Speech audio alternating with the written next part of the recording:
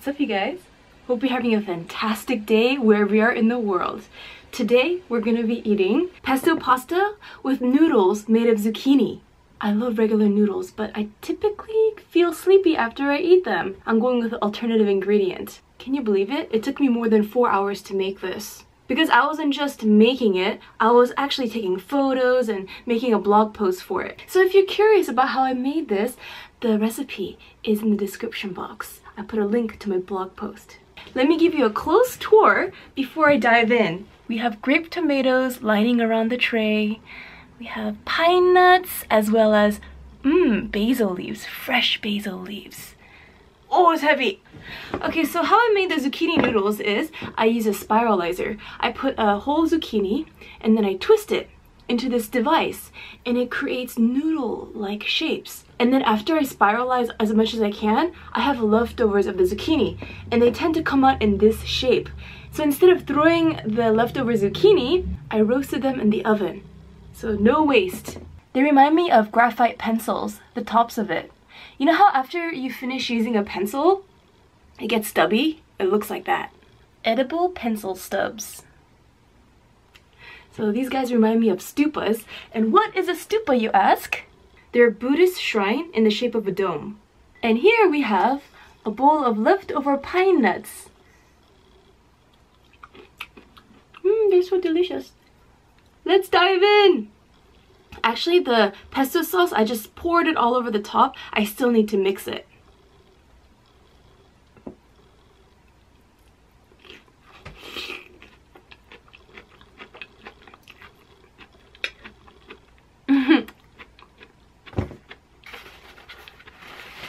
Pesto mustache.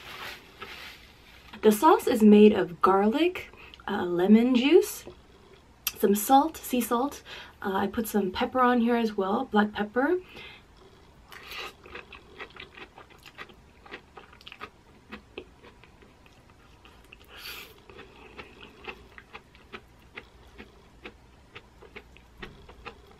The crunchiness comes from the zucchini. I sauteed it lightly.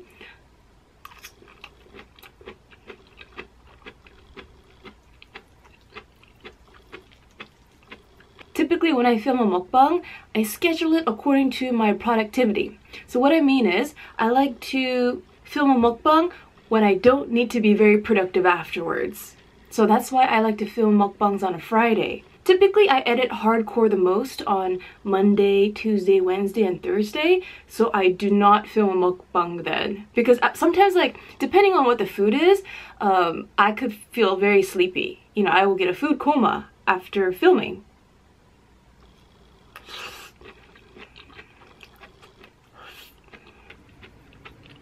I know after eating this, I'm not gonna get sleepy. Because there's nothing in here that would cause a food coma. It's not high in sugar, and also not too much oil or salt. I used olive oil for the sauce.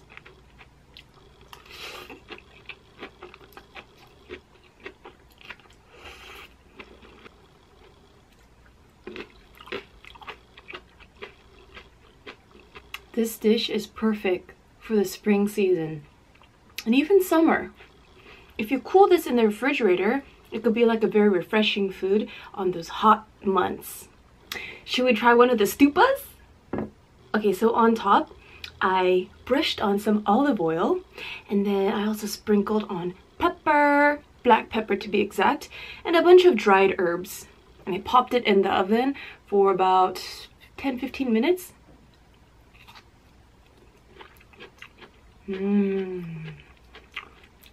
Simple but delicious. And healthy as well. The inside of the zucchini, super juicy. So much moisture in there. The outside looks dry, and the inside, such a contrast. For me personally, I would eat this every day. But people who like flavorful food, you'd have to add more salt in.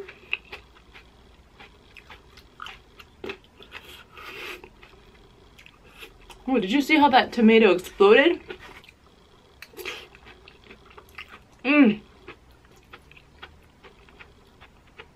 I'm seeing the inside are still not covered with sauce.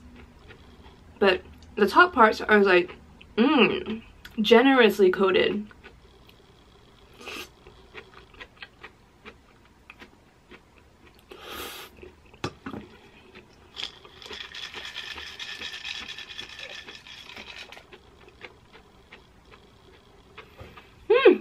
Hot day. If I put the fan on, then it's gonna be noisy. So I will just eat this in the heat. That's probably too many pine nuts on there, but man, I love pine nuts. If you really love something, sometimes you just don't mind.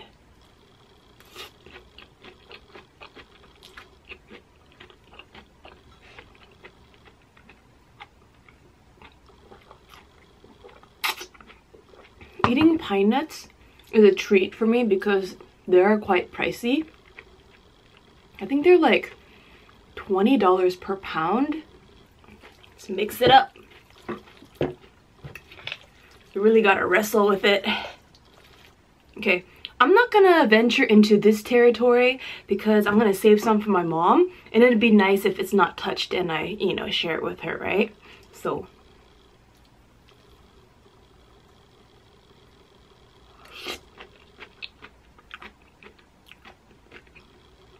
last weekend, it was Mother's Day weekend, and I ate a lot of naughty foods. More oily and delicious. So I promised myself on the weekdays, I will catch up on going to the gym. So I was like super excited about that. But then at the same time, like sometimes it's like one of those things you don't want to go to the gym, but once you get there and you work out afterwards, you feel good. I think it was like Monday or Tuesday. I was sitting a lot on my butt and then my leg fell asleep. And this was 30 minutes before I was gonna go to the gym. My leg fell asleep and then I got up and I was going to the kitchen to refill on water. But because I couldn't feel my sleeping foot, it felt numb, right? I fell down and then I guess I sprained my foot, or it felt like a fracture. Walking, even on the heels, lightly, it was very painful. Well, part of me is like, oh, I'm in pain, but then the other part of me was like, yes, now I have a legit reason to not go to the gym. Which is terrible because going to the gym is good for you. Well, going to the gym will be bad for you if you are exercising the wrong way. Then you'd be doing something unhealthy for your body. Like, you know, when you lift weights and stuff, you need to have good posture.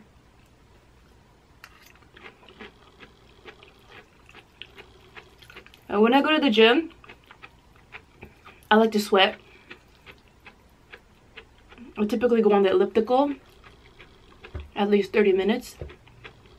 My usual routine when I go to the gym used to be watching travel shows as I'm on the elliptical, but it's kind of tough to watch from your iPhone when you're like constantly going up and down. And then sometimes if you have the wrong posture when you're looking down at your phone, it's not good for your neck. So what I started to do was listen to podcasts instead of watching my iPhone.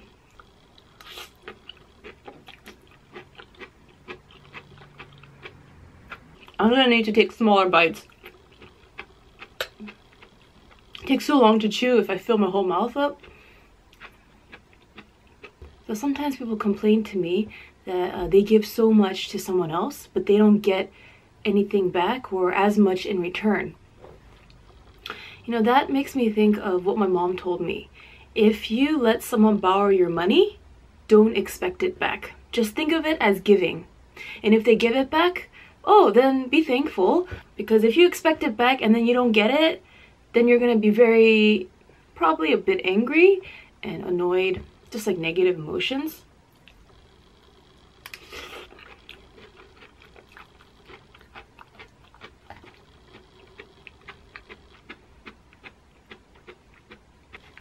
If you can give and you can help someone, that's awesome.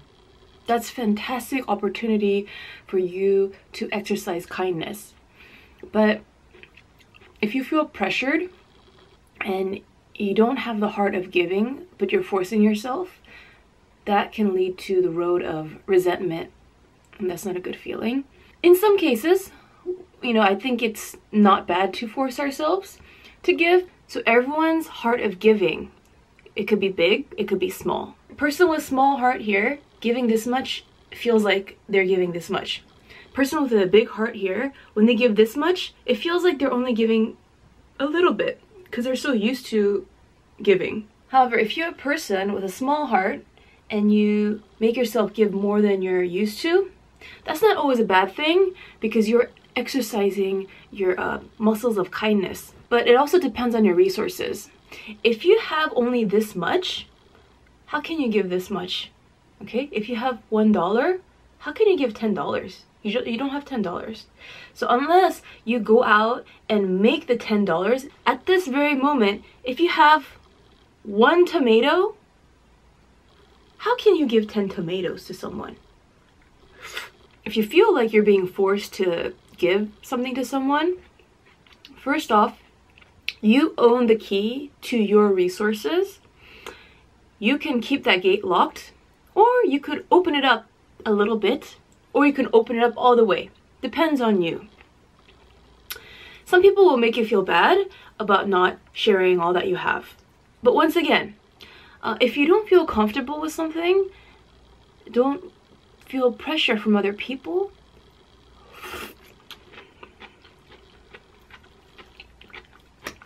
Now, one of the big life lessons I learned is when you give, what does giving mean? You're not expecting something back in return. So when you give and that's it. Don't tally up how many times you help someone. Because if you start calculating, you're going to count how many times they helped you. And if it doesn't add up according to your judgment, you might feel frustrated, you might feel taken advantage of. So when you give, do not calculate, do not tally, just give and then forget about it. That person you give to, they may be very appreciative, or they might just take it as a booger. That's, you know what, that's not up to you. You cannot alter their feelings of you're present to them. Not all the time you give something to someone, they're gonna appreciate it as much as you hoped them to be. That might be because that gift is not as useful as you thought. But you know what? That's okay. You gave something to them from your heart, and just be happy about that. Doesn't matter how happy they are when they receive it. The fact that you imparted this thought in the form of an object or in the form of an action to them, that in itself you should be happy about.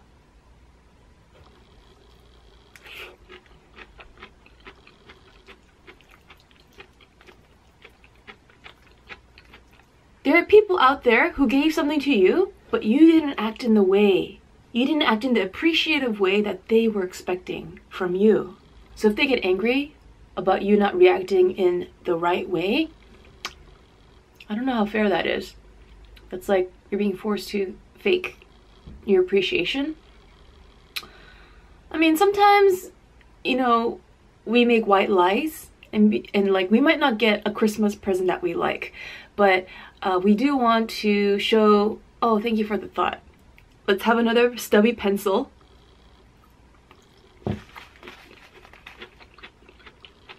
You know that roasty toasty taste? That's what it's got.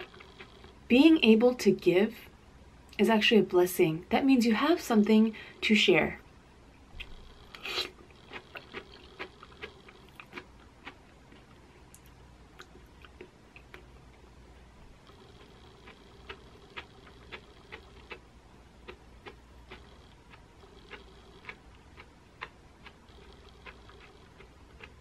There's just too much chewing. At times, I wish that our teeth were designed where we just chew like 10 times and then we're done. But if we chew only a couple times and then swallow our meal, the flavor gets out of our mouth faster, right? So if you chew on something for a longer time, that flavor lingers in your mouth.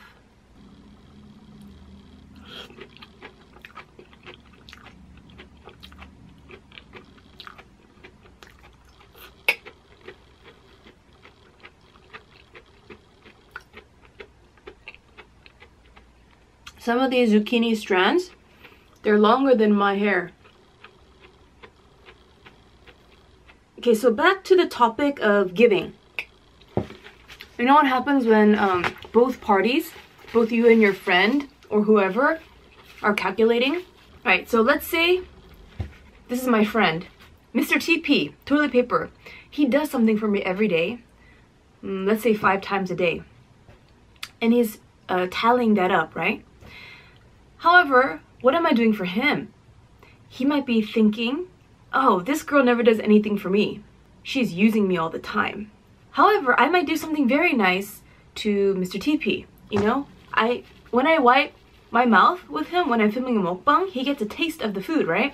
So then every week he might start calculating, tallying, oh, every week she's feeding me delicious food. But look, if he is calculating 5 times a day he's doing something for me, and I'm doing one thing for him every week, he's gonna be very resentful to me. However, if he really appreciates every time I film a mukbang and every time I wipe, if he counts that as 5 points, in his mind, then we're equal.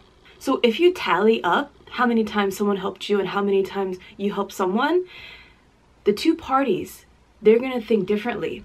This friend might be like, I helped her more than she helped me. But this friend might be thinking the same thing.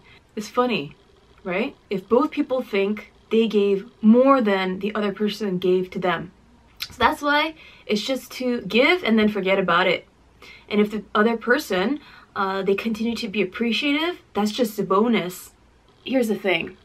Sometimes people are more appreciative of what you did for them decades later. Okay, for example, growing up, when I was 5 years old, I have my parents, and you know, they feed me, and you know, they take me to the playground every once in a while, but I'm like, I want to go to the playground more. So I'm, you know, like as a kid, I'm like, oh, you didn't do this for me. I just want to, you know, why aren't you feeding me more Spam? Because I used to love Spam. And then almost 30 years goes by and I'm like, wow, my parents did a lot for me. Especially for the mama, right? She has you in her womb. When she's giving birth to you, it could be painful and it could take many, many hours for you to get out of that party. So although my parents have been more active in my life and taking care of me when I was 5 years old and when I was a toddler, I'm more appreciative of what they did for me now. Now I'm more independent. They don't need to keep feeding me. They don't have to watch over me and make sure I don't fall into random corners that I might miss when I'm running around the house. But looking back, I'm much more thankful. And actually, the older I get, the more appreciative I am of all that they've done for me. And as my appreciation for what they've done for me grows, it makes me think, do I want a kid? I mean, it's a huge responsibility. When you're raising a kid, you're giving up so much of yourself, you know, so much of your resources, so much of your time, energy, you know. When I was traveling in Asia for about 6 months, I met this lovely lady in Bangkok, just randomly on the street. I just asked her a question, and from there we just got along and we hung out a couple times. She's elderly. She's, if I remember correctly, she's in her 70s currently. And she invited me over to her house and she cooked this multi-course meal. She's actually born and raised in Cuba, but lives in France. Well, she's all over the place, so she travels and whatnot. She did so much for me. She was very inviting, and you know, there are certain questions about life or maybe some experiences I've had. I just wanted to get her perspective. She was so open to talk about everything and anything, and I wanted to do something for her, but I didn't know what. It's not like I'm a good cook and I'm like, whatever I cook for you, it is no match for what you have cooked for me and what you can cook for yourself. I asked her, like, what do you need? Like, what would you like? I always try to figure out like something I could give to her, but I just couldn't figure out. So there would be times when you really want to give something to someone, but you don't know what. Like, what can I possibly do to match this and up? You know, I want to give more than what they gave me. How? Sometimes you're just stumped. You're like, I have no idea. Some people it's easier to figure out what, you know, you should give them. Typically, I like to buy people lunch or dinner. But some people, We don't like to keep accumulating things. So what can you give people who are trying to live a minimalistic life? Well, one of the things is food. Taking them out to a restaurant they've been wanting to check out.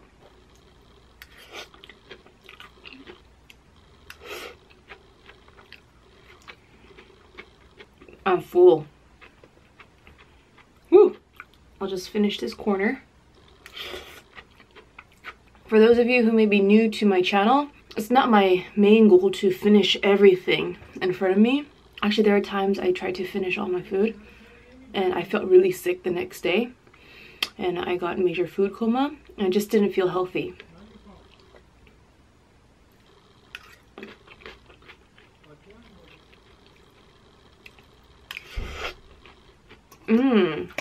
That was a creamy bite. I definitely ate more than what I usually would eat. Good thing is, since this is plant-based, I don't imagine it'll take too long to digest.